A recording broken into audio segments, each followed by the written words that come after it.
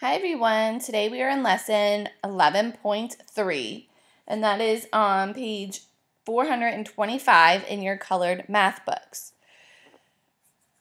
The lesson is measure and draw angles. It says how can you use a protractor to measure and draw angles? I know you'll be very excited because we get to use protractors today. So let's go to unlocking the problem.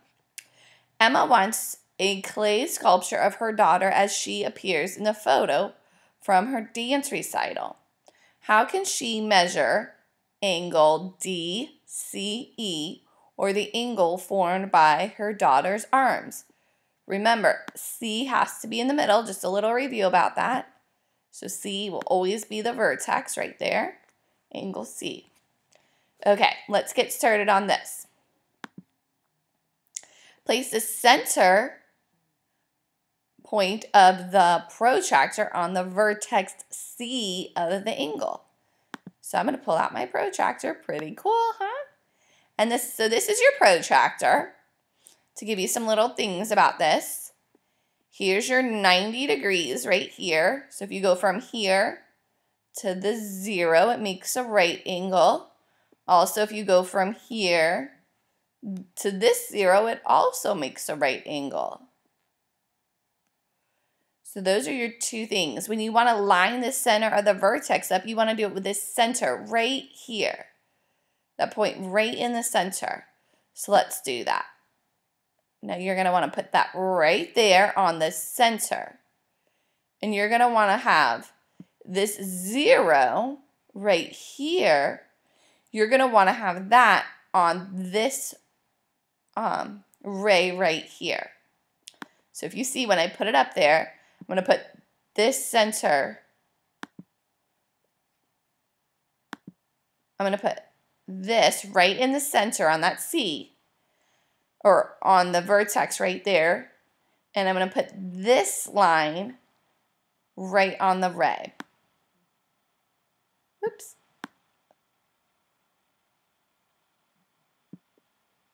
So I should scooch it over just a little right there. So you see the first thing I did was I lined that vertex up with that center point. And then I put that ray CE on the 0 right there. Next, what you're going to do is you're going to look up here. Now, I see it falls right here at the 60 and at 120. Well, that's the thing. What do you need to write? Is it going to be 60 or 120? Let's see what they have us doing right here. Align the mark of the scale of this. Align the 0 degree mark on the scale with ray CE, and that's what we did.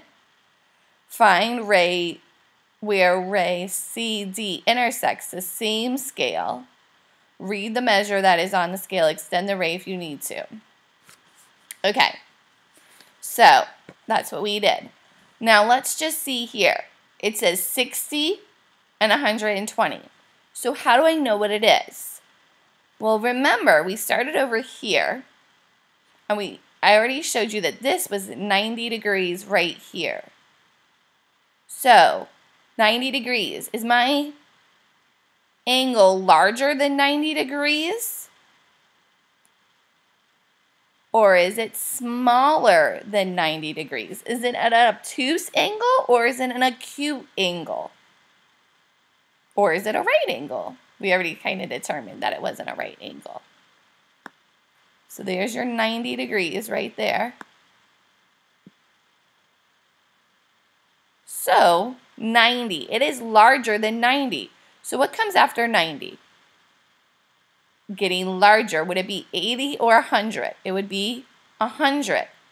So then you're going to keep going to the larger one. 110, 120. So it would be 120. 2 degrees. All right, not too hard. You just have to know, one little trick that you have to know is you have to be able to figure out which one it would be. Would it be the larger number or would it be the smaller number? But it's not too hard when you look. Because if it's larger than 90, it'll be the larger number. If it was smaller than 90, it would be the smaller number. All right, let's go on to the next one. All right, I have my protractor out. And now it says, use a protractor to draw KLM with a measure of 82 degrees. So the first thing we're going to do is we're going to draw, first what I want to do is I want to, oops, let me close this one. First what I want to do is I want to draw a line. So let me do that first. I'm just going to draw a straight line. Just like that. We actually probably should move it. Whoops. Move it down a little, but I guess we'll leave it there. Now I'm going to get my protractor out. What I'm going to do with this protractor is I'm going to, well, let's label the vertex first. The ray first. Pen, I'm going to use blue. I'm going to make it a ray because I only made the, draw a little circle there. Now it is definitely an array. And what I'm going to do is I'm going to label it L M.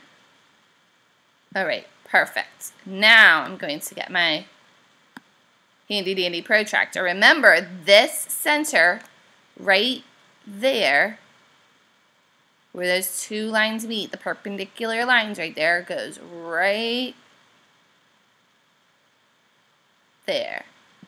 And then this line should line up with the 0. All right, so we're good so far. Now remember, we need 82.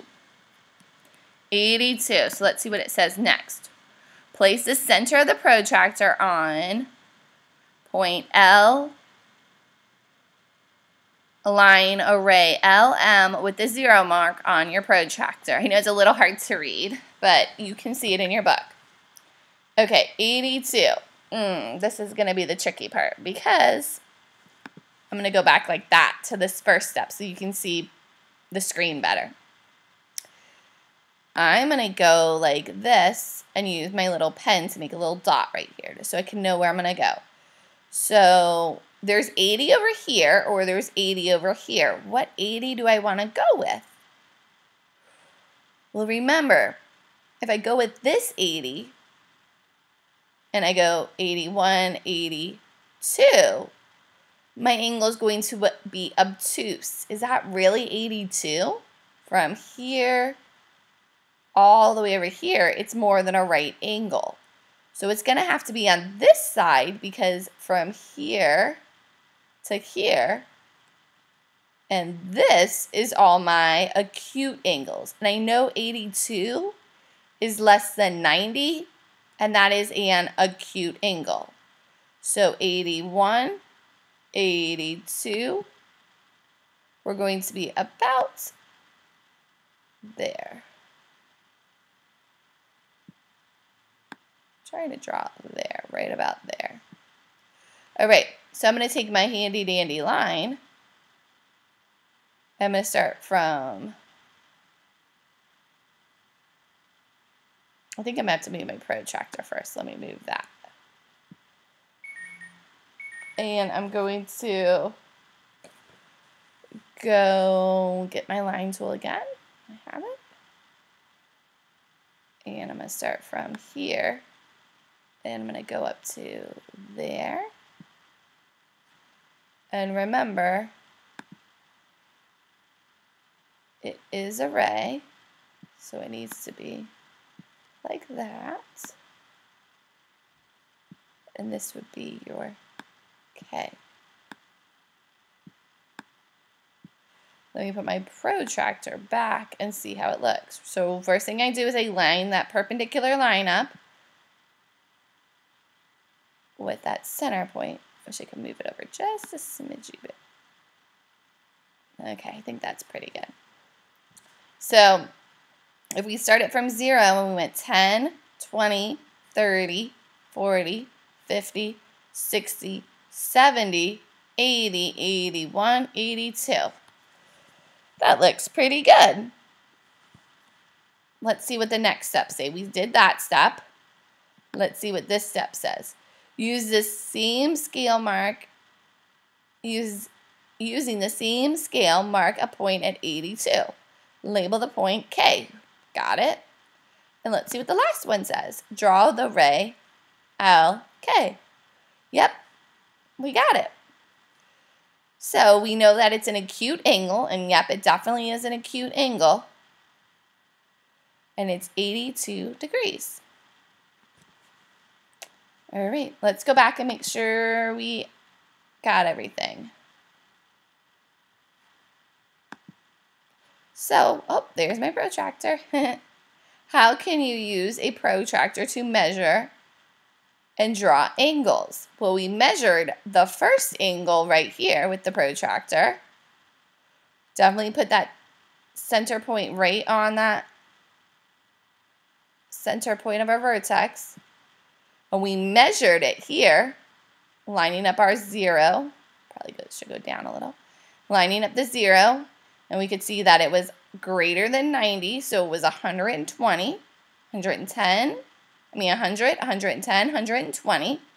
There was our first way. We measured the angle. And the second one, we drew the angle. And we know that was 82. So if you have any questions, let me know. I will see everyone in class. Bye, everyone.